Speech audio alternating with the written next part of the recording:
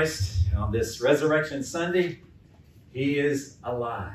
Indeed. Amen. Say it out loud with me. He is alive. He is alive. Amen. So now you know how important that is. And Pastor asked me about preaching today. You know, you don't ever turn down an opportunity on Easter Sunday to preach, right? I mean, it is the pivotal time of the year. I look forward to it all the time. And over the years, God has been good to me in this particular service. I remember 43 years ago. I don't know if somebody may not have been around then, but I remember an Easter service, 1976, Millville Baptist Church, where I was saved. Evangelist Fred Brown was preaching. We also had the wife of a very, very famous preacher who started the Evansville Rescue Mission, Papa Revere. Gone home to be with the Lord many years before, but his wife was there, and she gave a testimony about them, and that was just, you know, as a young man, as a teenager, it really impressed me. But what they preached that day. Then the other thing the pastor did, he had traveled, Pastor Glenn had traveled over to Israel and had led some tours in Israel. When they had the Garden Tomb, he took pictures.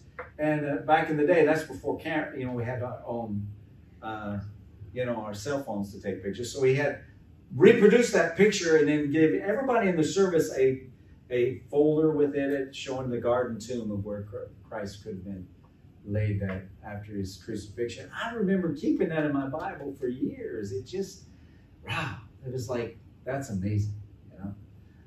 I don't know how you approach when you come to the house of God to hear from God and what the Word of God does for you today, but it's my prayer that that is exactly what God will do today. And you will see Jesus. You remember, when we started this year in 2023, and that first Sunday, I asked you, will we see Jesus in this year of 2023? Will we see him?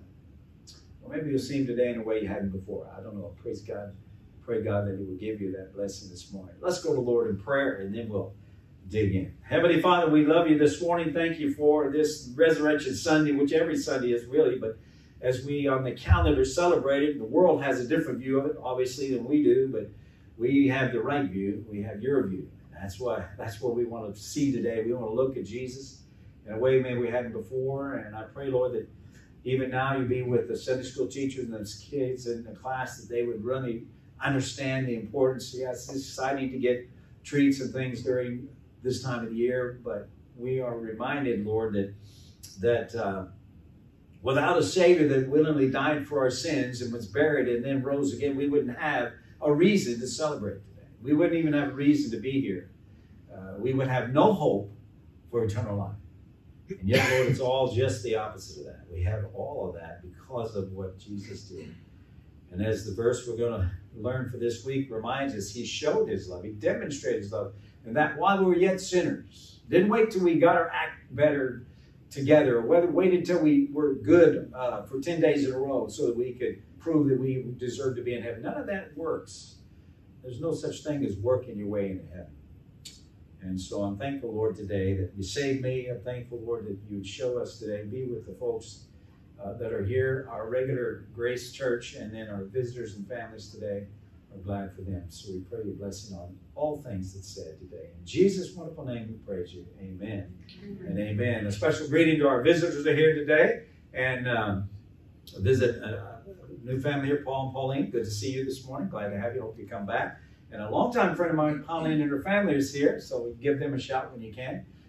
We're glad to have them on board today. And then looking around the room, most of you look pretty familiar. I got Brother Frank in the back row to guard the door so none of you can run away during our preaching. He said he would stick his cane out if you tried to run. Thank you, Frank. Appreciate you, brother. He's going to get me for that one later. I know that. Any case. At the arrest of Jesus, there was something said in John chapter 18. Don't turn now. I just want to give you a bit of it because it's going to set the stage a little bit where I'm going today. And over the years of having the chance to preach all of the angles of resurrection, I couldn't do them all for you today, but I'm going to hit one today I haven't done before, but I've always wanted to. So I'll give you a shot at it today. But in John 8:14, Jesus, therefore, knowing all things. Listen to that. Jesus knowing all things, because he's God, he's all-knowing. that should come unto him went forth. He went right forth, and right at the point where they were coming to arrest him, instead of turning and running, he stepped forward. Who are you looking for? I'm here. Yeah. That's the kind of servant Savior we have. So Easter really is the most radiant day in the world, but the days before and after Easter do not lack in loveliness, if you think about it. Easter is a day of triumph, but the days that lead up to the triumph are fragrant with deep meaning and deeper sentiment. For example, the days before Easter hold Christ's thrilling entry into Jerusalem when the hooves of that patient steed walked over a carpet of palms. And I must admit, my first time in Africa was 1988 in the Congo, in DRC, then known as Zaire. We were traveling in the interior from Kinshasa in the capital. We were going up to the Kasai Occidental region. It took us 2 days by four-wheel drive truck to get through. And as we go along, you would see these different roads that pass they're not highways like here, okay? They're sandy roads mostly. And I started noticing that there were big palm trees standing up like by the fences of these roads, and then some on the ground. And I said to Monsieur Dan, I said, what's that about, Dan? He said, oh no, what happens is that if an official is coming into the area, it could be a government official, could be somebody of importance, whatever. If they know they're coming, they will lay these palm leaves out in respect to show them that we're glad you've come. And I wonder where they got that idea. Right here. And when Jesus walked into Jerusalem. So they hold when you think about the fact that they hold the Last Supper when Christ, knowing that his life on earth was nearing the end, he broke bread with the ones he loved best. And this is the Holy Thursday when Christ prayed so intently, drops of blood in a garden that was kissed by a traitor and betrayed by a friend. Then there's Good Friday, that crowned the supreme sacrifice with thorns. There is the Saturday between Good Friday and Easter, the period of grief and patience and prayer. And then there are the lily flowers in bloom and the birds singing and the moment of the resurrection. You know, the days before Easter, beloved, teach us that applause must be accepted humbly, that it can swiftly fade into the twilight of forgetfulness. I mean, they teach us that we should be meek in our moments of triumph and that we should rely not upon the fickle social crowd, but upon the unspoken praise of the greatest judge. And before and after Easter, they teach us tolerance. Never the tolerance of a Pilate who washed his hands and let it go of that, but the sort of Christian tolerance that offers sympathy and help and refuses to take part in any wrongdoing. These are troubled times we're living in, wouldn't you agree? And not to burst your bubble, it's going to get worse before it gets better. But God is in control, amen? Just remember that. But these are troubled times in which we're living for sure, and they teach us that God's will is not always our will, but that we must accept it. So they teach us that life and love can survive even scorn and crucifixion. And sometimes we know that there are barriers ahead, and that pain will be a part of that future. Christ knew all too well that torture was his heritage, that during the Holy Week he was rapidly approaching a moment of extreme grief. Extreme grief. And yet this knowledge did not make him a spectator at the feast. He kept his appetite and his philosophy and his good cheer and his trust in the Father. He could, you see, Jesus went forth. All this back to that verse in John 18:4. Jesus went forth because only he could save us. What love. Amen? What love. And so, just as a way of introduction, I think it's good for us to understand a little bit more about this man we call Jesus. Open your Bibles with me to Matthew 16. You say, wait a minute, that's a little bit farther in than the resurrection. Yeah, it is. And while you're turning to Matthew 16, I'm going to give you the one question that Google cannot answer.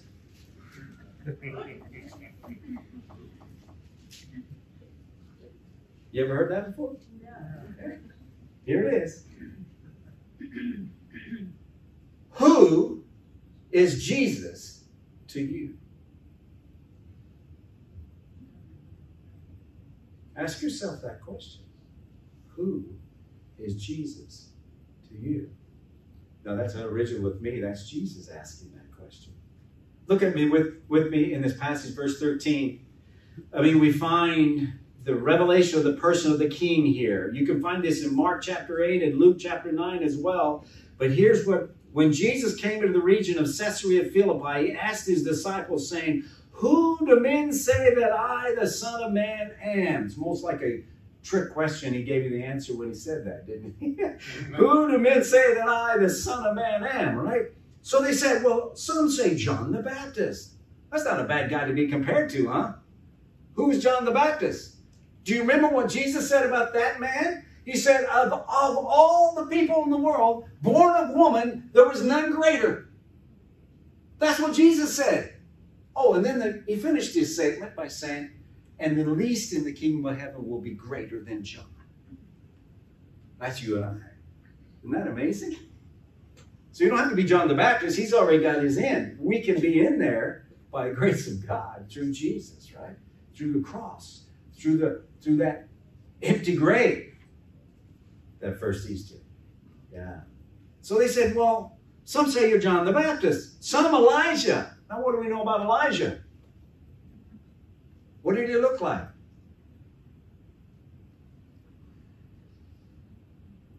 Do you ever wonder when Peter, James, and John were with Jesus on the Mount of Transfiguration, and when the glory of the Lord started coming out of Jesus, which is as God that would do that, and then all of a sudden they noticed they were kind of sleepy, but they were waking up now when they saw that glory coming out. And they looked and they said, wait a minute, there's two other guys standing there talking to him. And the one is Moses and the one is Elijah.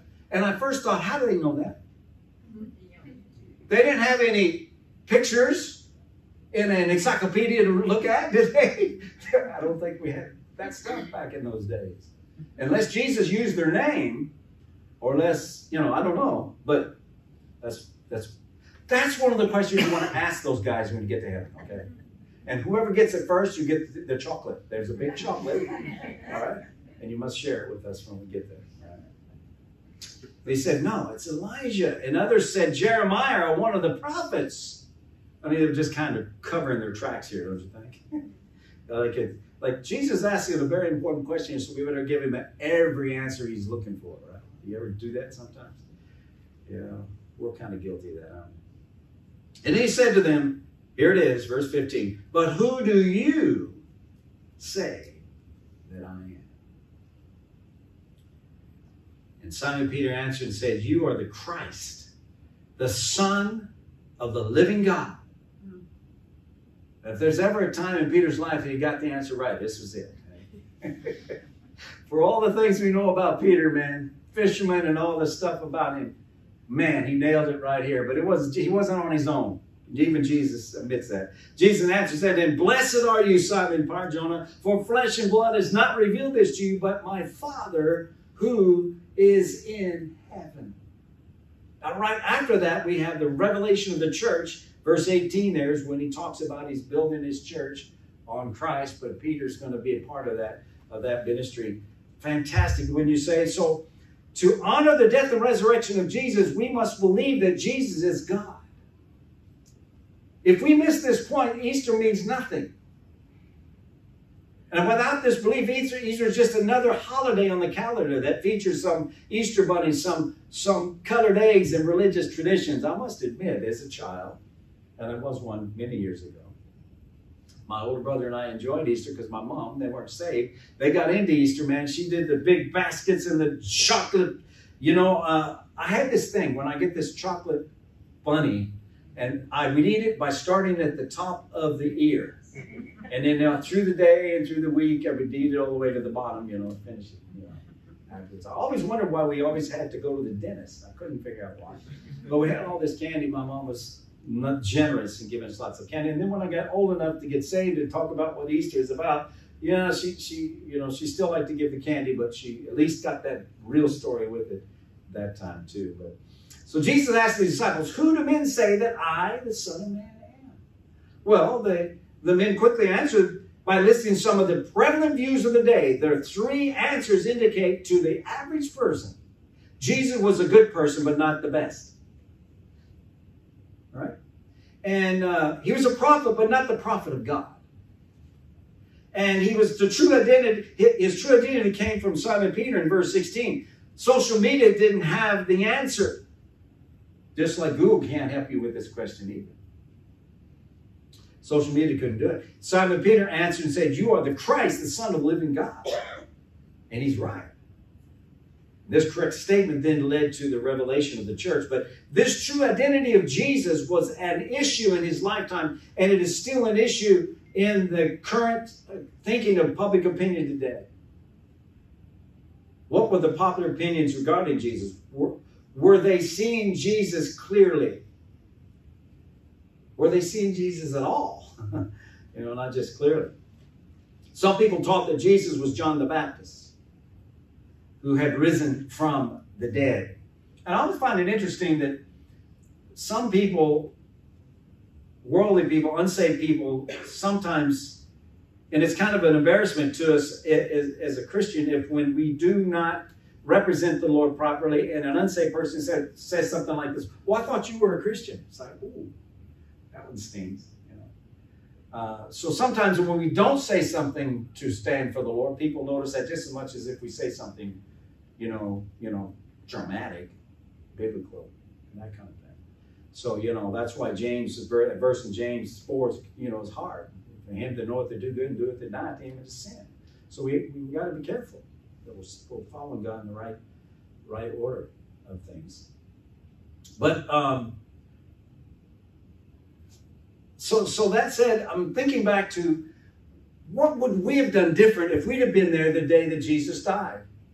Now, I've been teaching a lesson to the kids in Quantigasi, and we'll finish it today, about when Lazarus died, the friend of Jesus, Mary and Martha, brother and sister, they were close friends of Jesus, and all that story and everything. But when he raised Lazarus from the dead, he told him, well, we got to help him unwrap those grave cloths you put around him, and all that kind of stuff. And then it wasn't even 2 weeks later, chronologically, that Jesus now was arrested and falsely accused and beaten and put on a cruel cross and then died. And then now he's in a borrowed tomb. Joseph of Arimathea let him use his tomb. And now he's been in the grave. And it's like all this promise, we had been promised the kingdom was coming. We're going to defeat the Romans. We're going to have our own Jewish king. It's fantastic. And now he's gone. Death sometimes puts people in a depressive mood. Depression can be overwhelming. It can cause you to act and not do things that you shouldn't do. And yet, some of the examples, for example, the women who were sent, who stood by the cross and arrived at the garden with spices and ointments to complete the burial. They wondered as they walked there. This is Mark 16. It says, "Who shall roll away the stone?"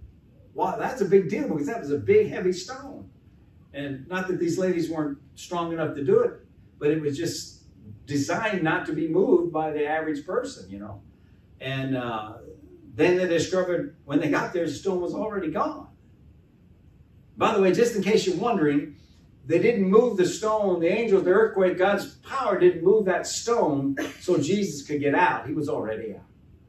That stone was removed so we could look in and see that he wasn't there. There's a big difference. All right? Just so you can get the right perspective there. All right? And then we have what Pastor read this morning. This is amazing. You've got angels here knowing what's going on. And they're there. They say he's not here, for he's risen, as he said.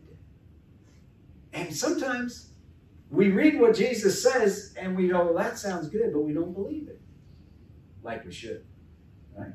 We might say yes to it some, but not all the way. And that's why we can get caught up in things. Now, here's something that you might haven't thought of. The Roman guards report the resurrection to the chief priest. That's in Matthew 28, verses 11 to 15. I won't take time to look at that, but let me tell you about this stolen body theory that they also found in the early Jewish writings. It was refuted this way. The laws of legal evidence. The guards said the disciples stole the body while they were sleeping. Don't think too hard about that. But let me just say, if they were sleeping, how did they know what happened? Yeah. Okay. The absurdity of the story that the Romans would sleep while on guard duty, it was the death penalty by being burned alive to do so. So you think if you were a soldier, you were going to sleep when it was your job to sleep? No, I don't think so. The absurdity of admitting the story, if it was true, why not lie and live?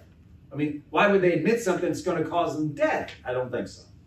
And the absurdity of the idea that the soldiers could sleep through moving a several-ton stone. And let me tell you why. Because the Roman law required that guards to rotate sleeping shifts, and those sleeping had to sleep with their head resting on the guarded object. In this case, the stone in front of the tomb. So you see how this really kind of falls apart. I mean, we have other pictures of Peter in prison and Paul chained between soldiers. Why? Because their job was to guard that prisoner. That's why they were that close. Same idea here. The fact that the soldiers were not punished. You ever wondered about that? Yeah. So this theory's got to be blown up. The fact that the disciples themselves did not believe the resurrection stories, which is sad, but let's be honest, we might have a problem with that too. The fact that the disciples gained nothing but suffering through their claims. And the fact that the disciples never recanted even under torture. So this theory is actually a strong evidence, right, for the fact that both the first century Jews and the Romans admitted that the tomb was indeed empty. All other skeptical naturalist explanations have been thoroughly discredited, even by the skeptics themselves, as history is reported. There's also many individuals who sought to disprove the resurrection and were eventually converted to Christ because once they saw the evidence, they couldn't deny the truth. For example, Simon Greenfield, the Royal Professor of the Law of Harvard University, probably the greatest authority on legal evidence who ever lived, came to know Christ when he tried to disprove the resurrection. Frank Morrison, British lawyer and author of Who Moved the Stone, the book also. Lew Wallace, author of Ben-Hur, the book Ben-Hur became a major motion picture. Yeah. And Josh McDowell, author of Evidence That Demands a Verdict and the Resurrection Factor. All these people trying to prove the resurrection wasn't true, became saved because of it. And then we think about from the road to Jerusalem to the Emmaus road. That's an amazing one. Jesus joins two of the followers, Cleopas and another person on the road to Emmaus, but they didn't recognize him. And he asked them what they were discussing, and then, did you know, Jesus said, "Why are you sad?" Why were they depressed? What was going on here? I'll tell you. They just weren't remembering that when Jesus said he was coming back, and they weren't listening. They weren't aware of it. And then the following Sunday, Jesus walks through a locked door and appears to the disciples, including Thomas. We always give doubting Thomas a hard time because he said the week before he wasn't there when Jesus first came. And he said, well, until I put my hands in the nail prints of his hands and put my fist in that side of that big spear, made that hole in his side, I'm not going to believe. You know they were saying, seeing is believing? It's kind of like that rich man and Lazarus story there in Luke 16, I believe it is. Where the guy finally, said, can you send somebody to warn my brothers? Maybe they didn't get along when he was alive, but now that he's now in hell and suffering, he's become an evangelist. Doesn't want him to come there. And then he said, and then he even suggests to Abraham, to the Lord, even if somebody back from the dead would come back and warn him. And Jesus said to him, even if that happened, they still will not believe, because it did happen. It did happen. Jesus did come back today. So did Lazarus. So did some of the other people Jesus raised. And some people were affected by it. Many more were not. So that story doesn't fly too much. But I'll never forget in John 20:29, what Jesus said to Thomas when he finally realized, my Lord and my God, right? This is one of the greatest statements of Christ's deity in Scripture right here. in John 20:28. But in verse 29, Jesus said, Thomas, because thou hast seen me, thou hast believed. Blessed are they that have not seen and yet have believed. That would be us. Praise God. Eh? Praise the Lord. Paul said something very interesting in 2 Corinthians 4:8-9. He said, we are troubled on every side, yet not distressed, perplexed and not in despair, persecuted but not forsaken, cast down but not destroyed. And George Matheson, the great Scottish preacher, who, when he was told by a famous occultist that he was going blind, he wrote these lovely words. Here's what he said. "O love that will not let me go, I rest my weary soul on thee. Also, O joy that seekest me through pain, I cannot close my heart to thee. I trace the rainbow through the rain." Listen to these lines from his pen. There are times when things look very dark to me, so dark that I have to wait even for hope. Wait for hope. These people were not hoping in God, and he was right there with them for those 3.5 years before the cross, before the death, before the burial. And now the resurrected Savior's out.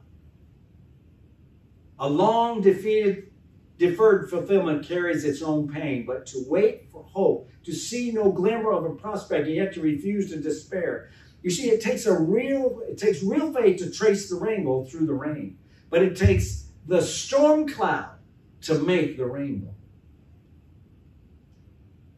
Why not? Why art thou cast down, the psalmist said. Hope thou in God, for I shall yet praise him. And it seems like we miss some of these critical thinking things when we're letting difficulties in life bypass the fact that God can use his opportunity. Psalm 37:39 says, "But the salvation of the righteous is of the Lord. He is their strength in time of trouble." So, who is Jesus to you today? Is he your Savior? Is he your Lord? Is he someone that you would run to in the blink of an eye? You see, D.L. Moody said that God's ways of answering his people's prayers is not by removing the pressure, but by increasing their strength to bear it. Charles Spurgeon said, "We are sinking by our struggles when we might float by faith." Yeah, you'd rather be there. Our God is God for difficulties. Difficulties are God's opportunities. Yeah, I think we need to kind of let it have its rightful place for this understanding to take root. So they said he was John the Baptist. This view was held by the general public, but it was also the opinion of Herod, who had John the Baptist killed in Matthew 14, verse 2. So a key opinion of the religious crowd was that Jesus was Elijah the prophet. This view was related to Malachi chapter 4, verses 5 and 6. In that prophet, it said, it is still observed at many current Passover observances. Today, Jewish families often include an empty chair at the dinner table. Why? In case Elijah was to come back. Well, he came back to Jesus transformation. What's that word I'm trying to say? That one. When he did that, he came for that. Another opinion led that Jesus was Jeremiah the prophet. I thought this was kind of funny, actually. A legend was found in the 2 Maccabees 2:18. Wouldn't recommend that you believe all that stuff, but people do. Held that Jeremiah hid the ark of the altar of incense in a cave, and he would personally restore them to prominence at a future time. So that's probably why his name was mentioned when they said, "Who do people say they're in?" Well, it could be Jeremiah. Still others think that Jesus was just one of the prophets, part of a series of prophets God sent to Israel as forerunners to the Messiah. I don't know. I think that's kind of a weak argument. But you know something? Of the life of Jesus, historian Philip Schaff said, And this is in the book, The Person of Christ. It's an American tract, written in 1913. He said this: Jesus of Nazareth, without money and arms, conquered more millions than Alexander, Caesar, Mohammed, and Napoleon. Without science and learning, he shed more light on things human and divine than all philosophers and scholars combined. Without the eloquence of schools, he spoke such words of life that was never spoken before or since, and produced effects which lie beyond the reach of orator or poet.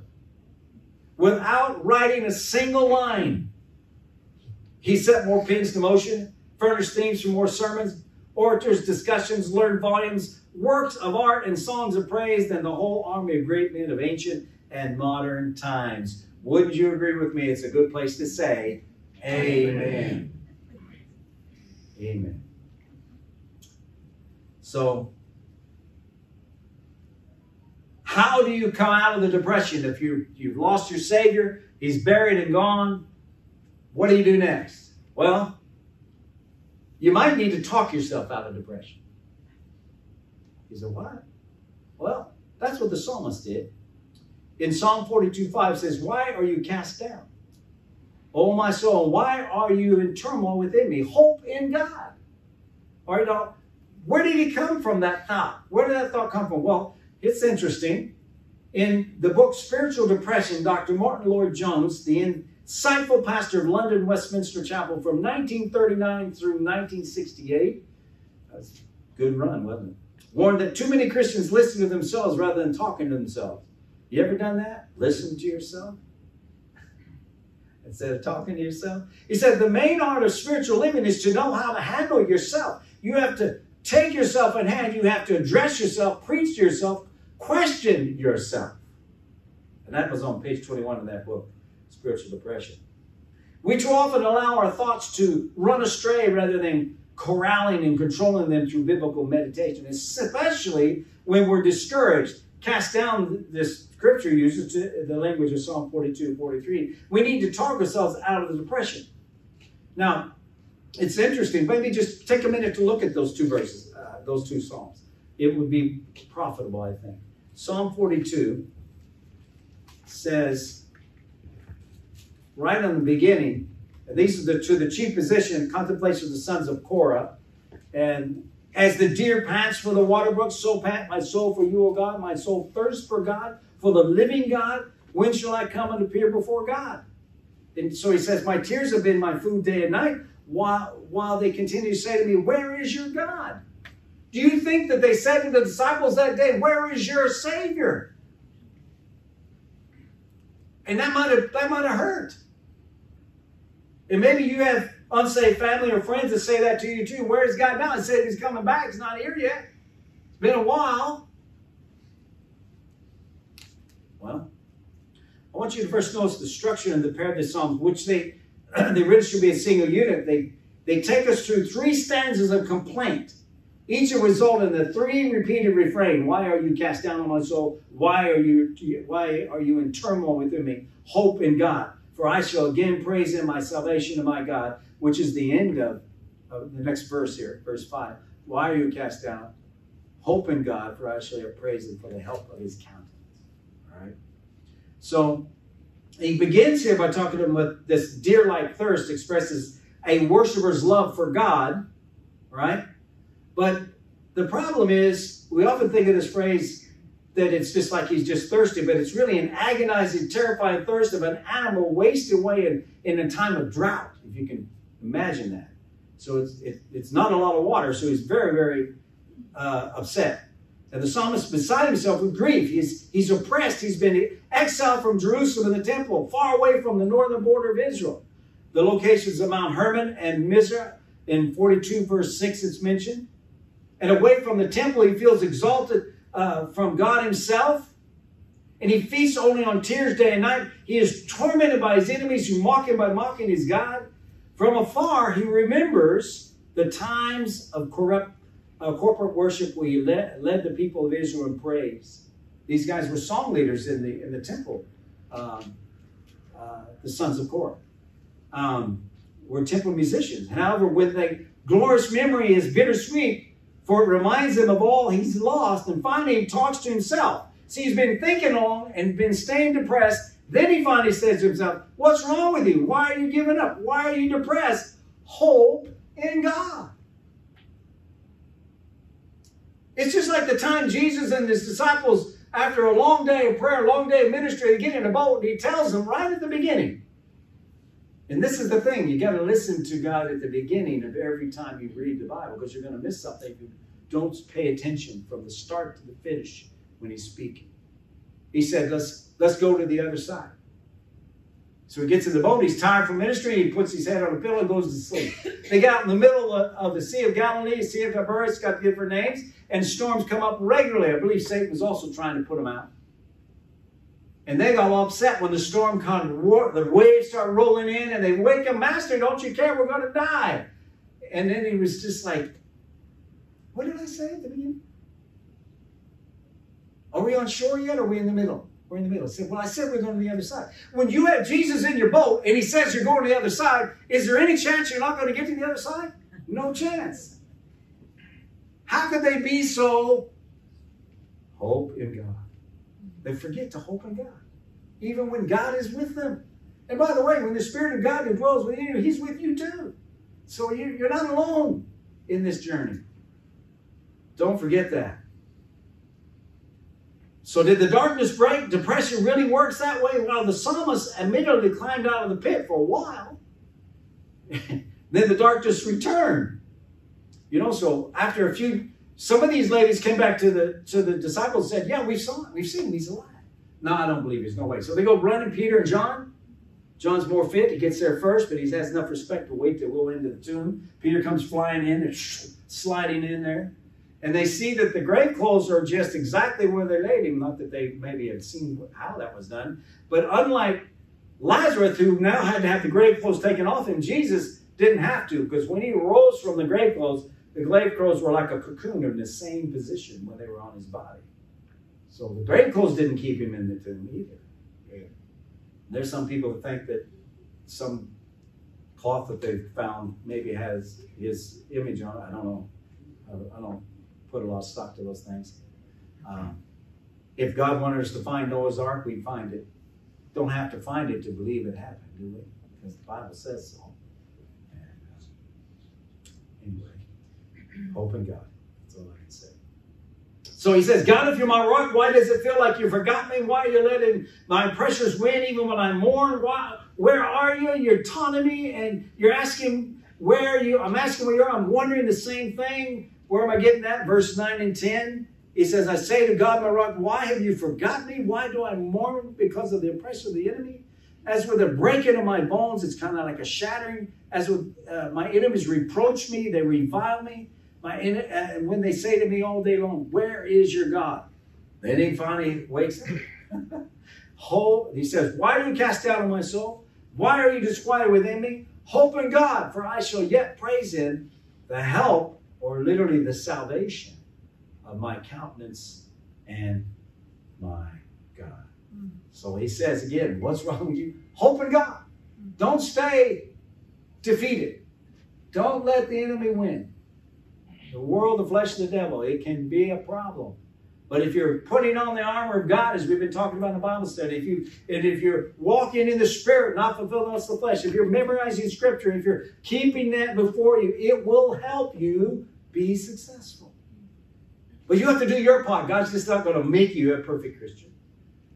I mean, he does technically in Christ, but then we're still in this world. We still have the old nature. We still have a tendency to have our own way and still be prideful, and all the problems that will negate things.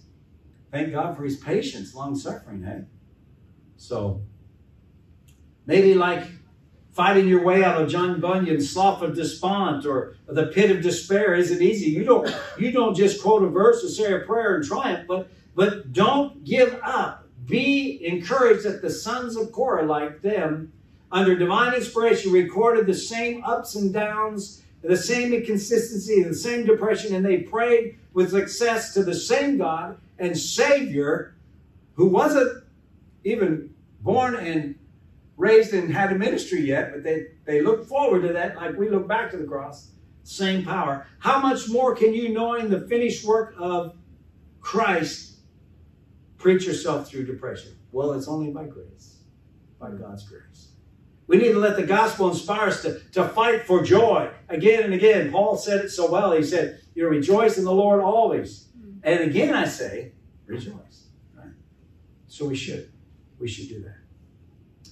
Now, we've seen these different things that they said about who do people say he is. Not to mention the disciples that they mentioned the opinion of the Pharisees that Jesus was Beelzebub in Matthew 10:25. The scribes also labeled Jesus by this title. And the scribes said he was Beelzebub, and by the ruler of demons, he cast out demons in Mark 3:22. I always thought that was kind of strange. If he really is in that position, why would he cast out his guys? It's more like he would keep them in play, right? It didn't make sense. Beelzebub was another name for Satan. And the opinion not only rejected Jesus as God, but it is also named him as Satan, the Lord of filth. So all of these opinions, beloved, have some things in common. All granted greatness to Jesus, but none of them granted deity to him.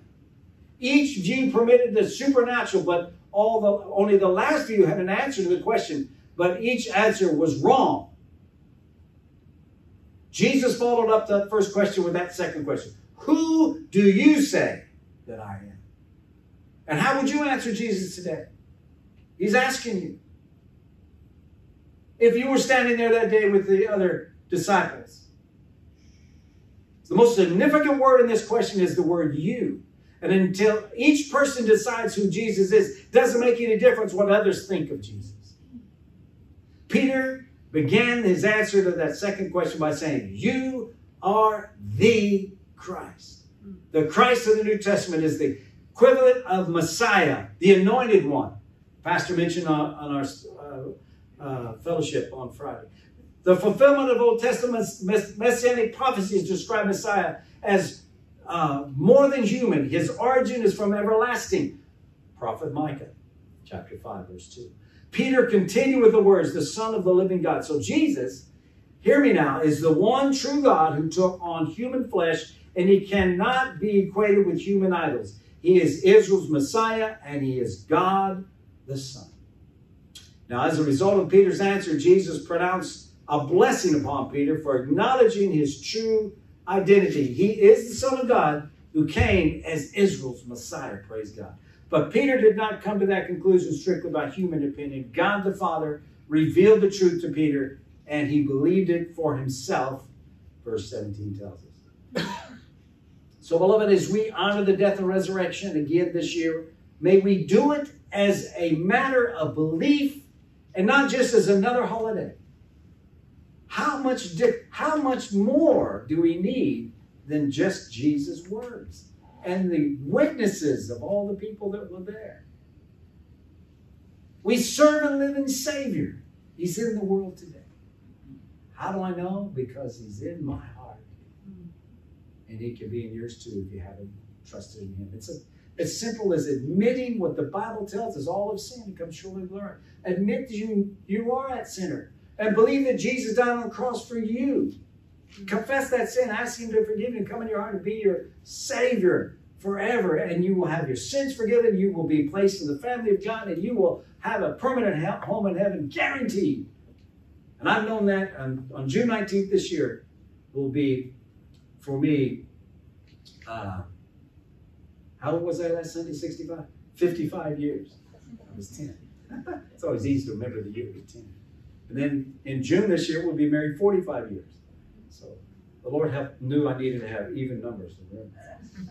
So praise God. God is faithful. Amen. And we need to be too. Let's pray. Thank you, Lord Jesus, for your goodness today. Thank you for your faithfulness. Wow. As we think about the events of the first glorious resurrection Sunday and all of the things, there's so much more that went on that we don't even know. We'll find out someday in heaven. But what's recorded in Scripture is powerful enough for us to just say, wow, what a Savior. And yet we don't always believe you, Lord, because if we have to answer that question, who is Jesus to you? Then we have to be honest, Lord. Are you really the Savior that you can be? Have we given you a rightful place in every area of our life? Maybe there's something we need to confess today, Lord. We're going to go to communion in a bit.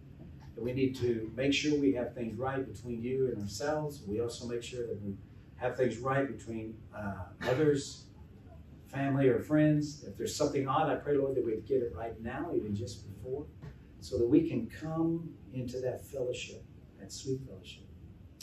Lord, we love you. Thank you for giving us this day to rejoice in the Lord. And we can rejoice in you always, because you're a King of kings and the Lord of lords, and you're coming again. And I pray, Lord, we'll be ready to meet you when that trumpet blows that day. In Jesus' name I praise you. Amen. Amen.